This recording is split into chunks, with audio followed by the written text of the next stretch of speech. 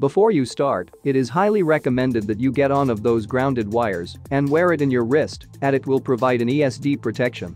After step 3 on the website, you will need to remove the power button PCB part first. It is holding the fans and the white cable as shown here. When removing the screws that holds the heatsink, it is highly recommended that you follow the numbers in reverse order, and then, when you put it back, you will need to follow the numbers in correct order, as it will be shown later on. So, you will go 8, 7, 5, 4, 3, 2, and then 1. Then remove the other screws, which are holding the fans. Hold the heatsink from both ends, as shown here. And at the same time, try to move it up with an angle gently. It should be removed right off. If you feel it not moving at all, then try to move it left and right carefully, because at first, it will be held by the sticky taps and the old paste. Take your time to remove it. After opening the fans and clean them, you can put them back on and hold them to the heatsink with aluminium tape. You can use other tape if the spot is touching the PCB. Also be careful not to damage the RGB ribbon cables when removing the heatsinks, as they are under the fan's heatsink. Use such a tool to scrape of the edges of the GPU and CPU die as shown here. Do that very carefully, as there are small SMD parts on the surface of the package shown here. Use solvent like acetone or alcohol or any other compatible solvent. Use tissue to swipe the old paste of the die in a circular motion. That should make the process easier.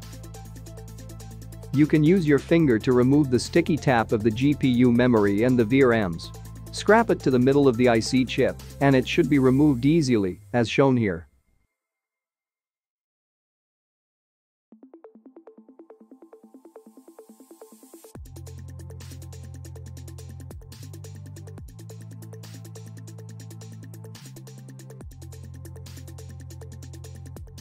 You do not have to remove the Kapton tape.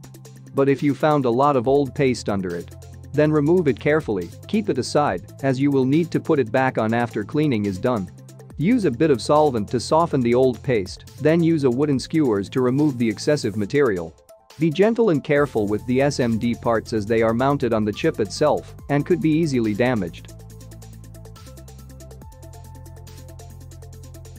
Now use the same method shown previously to clean the heatsink. Now that everything is well cleaned, we can start to apply the thermal pads. However, if you are planning to use same thermal pads I used, then make sure that the face which is smooth to be facing down, not up like I did here, so that it should be much easier removing the cover.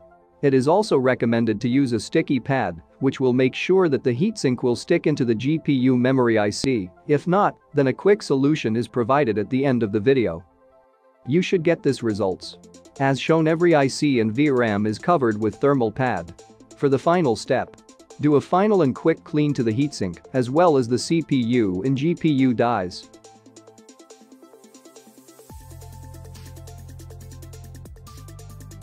Now we can apply the thermal paste.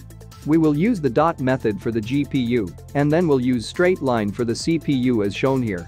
Try not to add too much as I did here in the CPU side. The dot size should be 3 to 4 millimeters.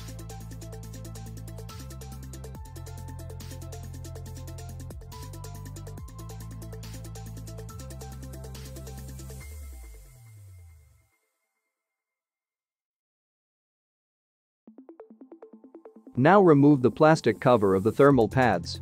If you are using the same ones I used, then the mesh here should be facing up, as I mentioned, not down as shown here, so that it will be easier to remove them.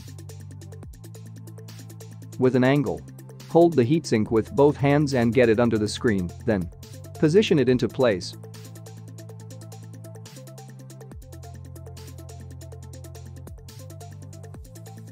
Apply light pressure above the dies to make sure that the paste is flattened enough all over the die surface.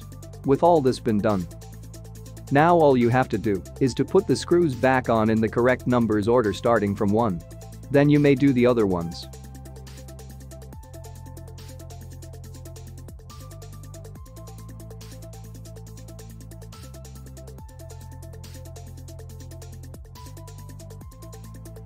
As you can see here, because the pads I used are not sticky type, This area of the heatsink is not touching the memory, and that could introduce overheating problem to the memory IC chips.